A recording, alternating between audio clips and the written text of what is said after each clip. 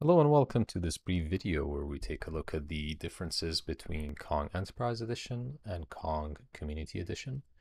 We typically get this common question: what are the advantages and benefits of the Enterprise Edition, and when is it advisable to choose it over the Community Edition? We hope to answer this question in this video. Both editions share the common core functionality, including the gateway capabilities and core entities, the open source plugins, the plugins development kit, and the Kong Hub, which is available to view the plugins available for both editions. The Enterprise Edition includes all the features that are marked here in blue as per the legend, and they are listed on the left-hand side. We will go through those features now. First, we start with the administrative user interface known as Kong Manager. Developers commonly want to be able to see a comprehensive view of the gateway. And this is where the administrative UI manager comes in. They're able to see all the entities in one place and all the relationship between them. This helps them develop faster and debug faster. The administrative UI is also useful for non-developers, such as operational and administrative staff, so they can also see the settings and configurations and entities available in the gateway, and perhaps take a look at operational incidents that they may come across. Next, we will take a look at the Enterprise plugins available with the Enterprise Edition. To do so, we will go to the Kong Hub, where we see all the plugins listed. If we filter only the Kong Community Edition plugins, we will see a basic list here, including common authentication, perhaps using basic authentication or API key. And if we want to do traffic control, we have access control lists, caching, rate limiting, and the like, all useful plugins. If we turn on the Enterprise Edition, we now have access to more functionality.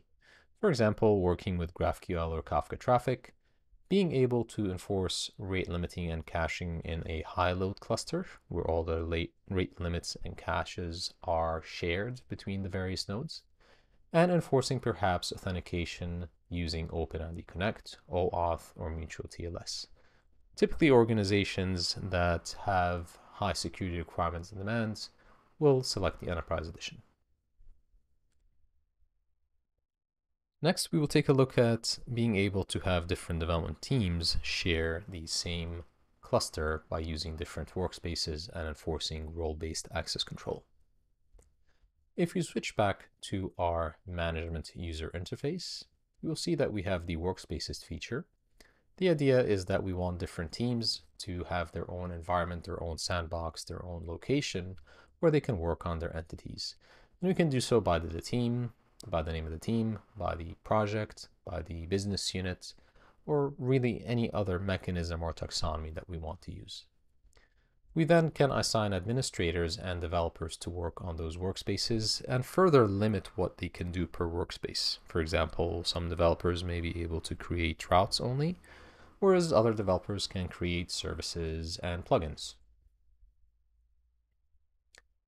Next, we will take a look at the monitoring feature available within the Enterprise Edition. This is an efficient, lightweight capability to do rudimentary monitoring, analytics, and reporting for both the traffic that flows through the proxy as well as the proxy itself. If we click on Vitals over here, we're able to see this data. And we can see here the data about how the proxy is performing itself, about how the upstream services are performing. This data can be sliced and diced based on the various workspaces.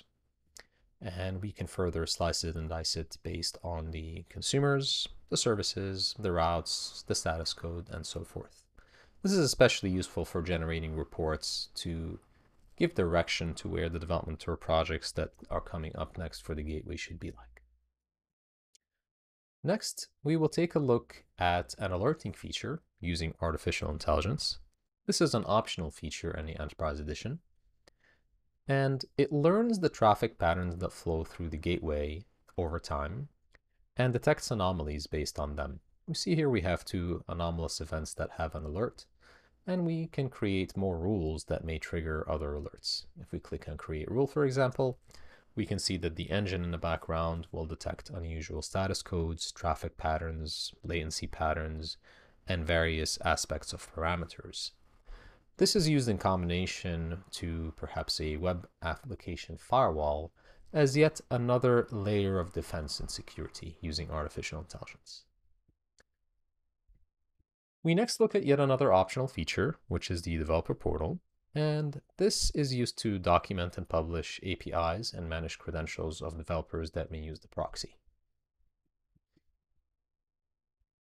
Typically, the developers will want to know what APIs are available and how to use them, and also perhaps manage how to access them. The portal is fully themable, so developers that want to publish can edit the logos and backgrounds and text and maybe add their own documentation. External consumers are then able to browse the various API specifications, search them based on tagging, for example, and try them out either in a mocked version or to run a test in their application, perhaps using a code snippet that they can deploy in their own application. So this concludes the features and the differences between Kong Enterprise Edition and Community Edition. Non-features include the technical account management, professional services, and training or otherwise self-learning available in Kong University, as well as 24/7 support. And this is appreciated by organizations that are looking to a faster time to value from the Kong platform, and to make sure that they have assured success and to avoid perhaps any pitfalls by employing the best practices from Kong. We hope that this short video has been useful to you, and we wish you much success regardless of which version of Kong you use.